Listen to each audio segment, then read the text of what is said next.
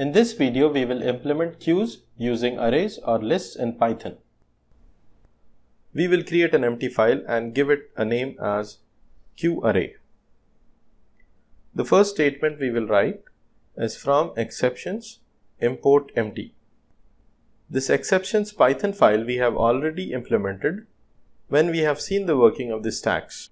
The exceptions file contains a class empty which is used to handle exceptions in our queue class. We will now create a queue class with the name ArrayQueue, followed by the constructor, and this class will have a member underscore data, which is a list which we use it for storing the elements in the queue. We will use another variable as size, which we initialize to 0, and another variable front, which we will initialize to 0. We will write the implementation for length function. This length function will return the size of the queue. We will implement isEmpty function. This isEmpty function will check if the size is 0.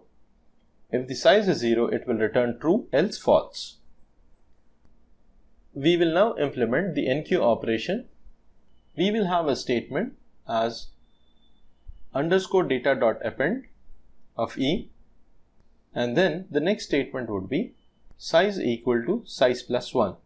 The enqueue method will take one argument, which is the element to be inserted into the queue. We will now write a dequeue method. This dequeue method will not take any arguments. The first statement we will check is whether the queue is empty using if isEmpty, and if it's empty, we will raise an exception that queue is empty. Else we use a variable value which is assigned the element contained on the front index. Then we will make data of front equal to none. Then we will increment the front index by using front equal to front plus 1. And finally, we will decrement the size equal to size minus 1 and return the value which is dequeued.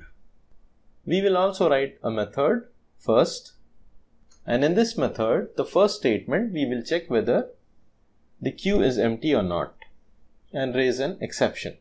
Else we will return data of front. This completes our queue class.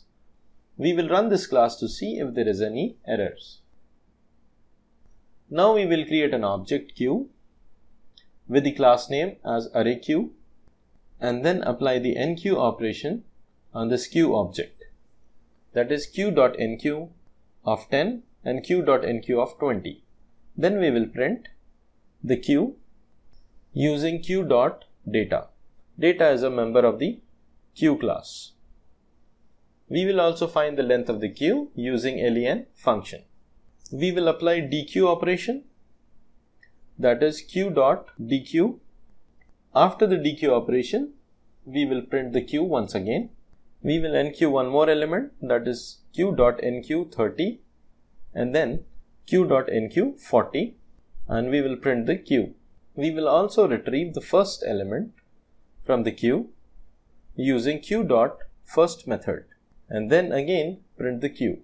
We will apply dequeue operation once more and again print the queue. Let us run this program to see the output. The first two elements we have inserted in the queue, that is 10 and 20. Length of the queue is 2. Then we perform the dequeue operation. So we have none, 20, and then the first element return is 20. Again, once you dequeue it, you will find the queue has only two elements now, that is 30 and 40.